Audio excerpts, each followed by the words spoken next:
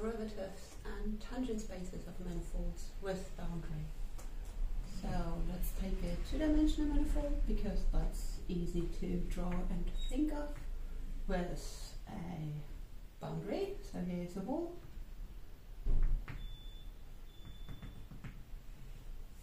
So then for points that are not on the boundary, everything works just as always, of course. So here would be a two-dimensional tangent space, a tangent plane at this point.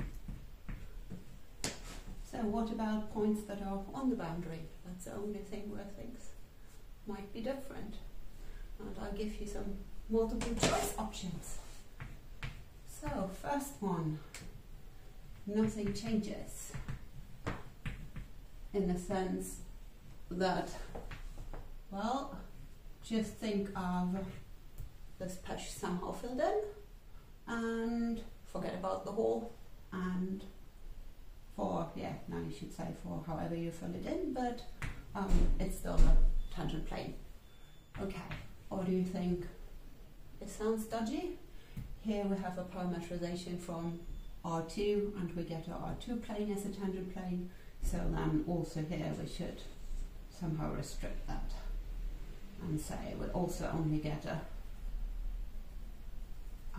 H2 upper half plane here as a tangent space because this is where we came from. Or do you think, wait, half planes, this, I don't like half planes and this doesn't make sense. What is this? Tangent spaces are about the directions. Directions don't just stop.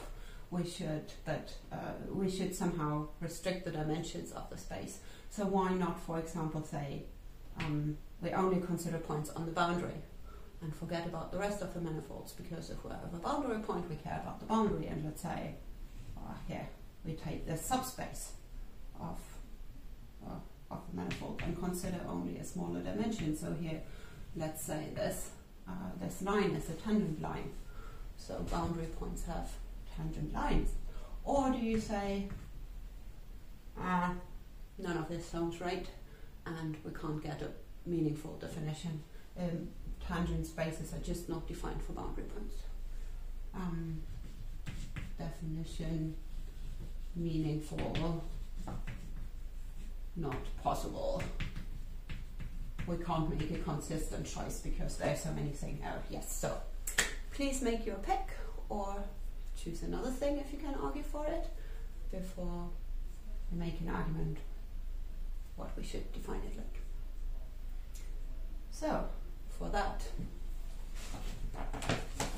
let's go back to the simplest case we've seen way back in the day, how to define derivatives, namely functions from R to R. How you define a derivative in a point is you take the limit of the slopes of the seconds through points closer and closer from the left and from the right?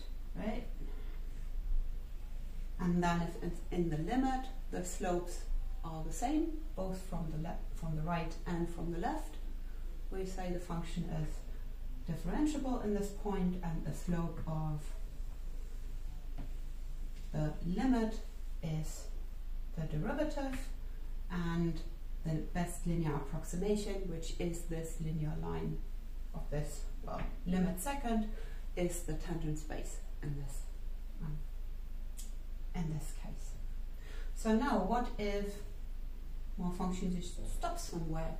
So you can think of this as a one-dimensional manifold with boundary embedded in R2.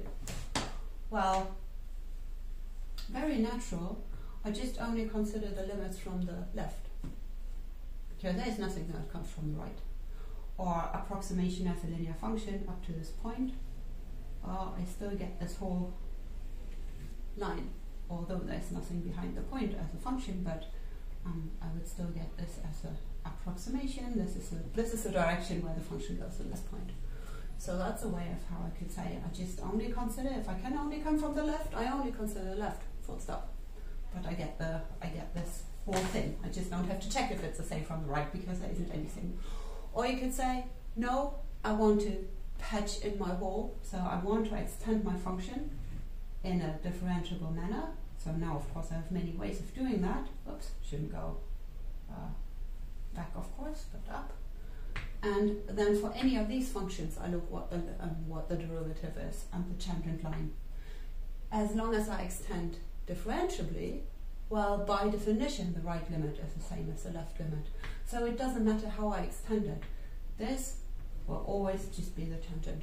So I can think of extending my manifold, of somehow patching in the hole, and take, again, this as the tangent plane for my boundary point.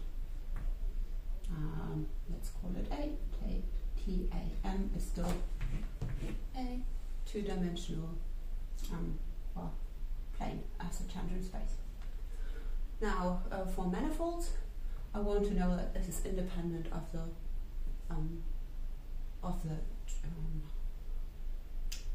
if I can patch things together as parametrizations, that all my whole machinery works.